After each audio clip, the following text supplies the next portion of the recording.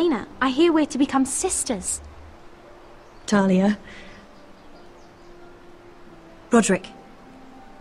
Can I speak with you? Privately. You remember my little brother? Quiver! Good gods, you've grown. You could just call me Arthur now. I hope you don't mind us coming unannounced. But something's happened. I didn't know what else to do. Maybe this was a bad idea. You're always welcome here. We're to be married. You'll be calling Ironrath home soon. Yes, well, that's why I came, actually. Lord Whitehill paid my father a visit at Rillwater Crossing. He told my father you were disobeying Griff's authority and And he wanted to teach you a lesson. as if I'm some token to be handed around. You mean... He demanded I end our betrothal and marry his son, Griff, instead. What? Lord threatened my family. Told my father if he refused, we'd be slaughtered along with you. Father acted the damn coward. He agreed, Roderick. I am to marry Griff Whitehill. That arrogant, pig-eyed prick! Helena, we're in this together. I won't let this happen. I knew you'd help. But my father won't listen. I'm not gonna be the bone they throw that howling dog. I'm not gonna be some prize for him to rip open. We have to get rid of him. I can't think of any other way. My father won't see reason. Lord Whitehill's made up his mind. And so have I. Talk like it's as simple as walking up to him and putting a knife in his heart. He's protected by a garrison of his own soldiers. We have a way around that.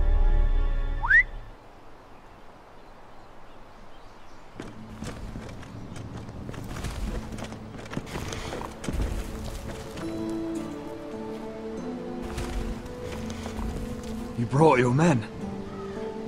I command Father's elite guard.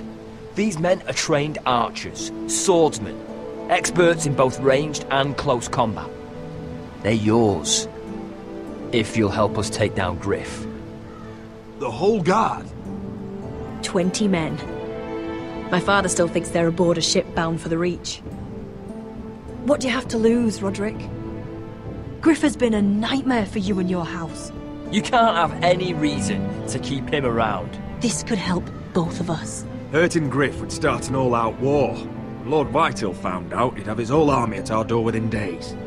I understand your worry, Roderick. You aren't prepared for a war with the Whitehills. I know this might sound mad, but it's the only way. Get rid of Griff, and you'll be free to use the guard however you like. You can finally take control of your house again. Please, promise me you'll do this. I love you, Roderick. I don't want Griff. I don't want any of this. Will you help me? I'll do it, if it really is the only way. I'm afraid it is. Thank you, Roderick. I knew you'd come through for us. My men are yours to command. Thank you, Quip. Arthur. Could you give us a moment?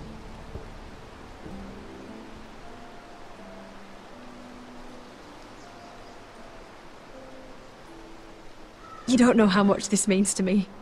To us, I should say. Maybe when this is all over, we could play hide and seek in the grove again. Pretend we're still children. Forget all that's happened these last few years. I love you, Helena. I love you too.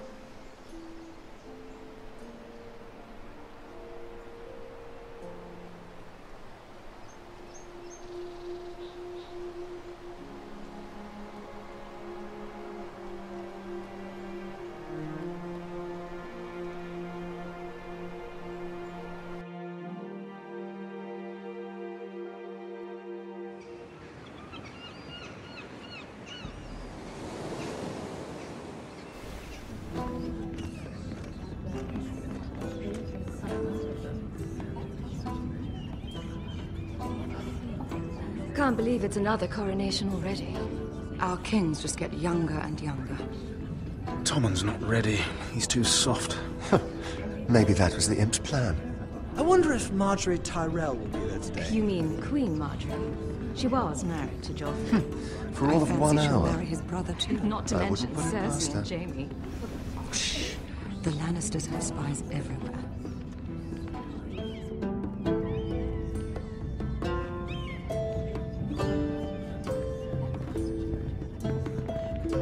What is it, Tom? Remember that warning you'd heard from Roderick? About Whitehill's contact. Did you find anything? Only whispers. But your brother's right. Lord Whitehill.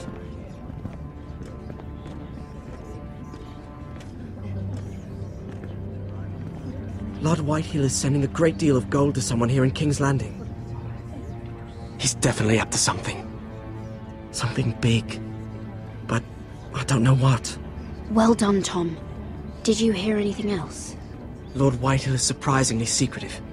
The only people I'm even certain he deals with are those ironwood merchants. They'll both be at the feast after Tommen's coronation today. Maybe you can learn something. I can't go. Marjorie's... she's not exactly happy with me right now.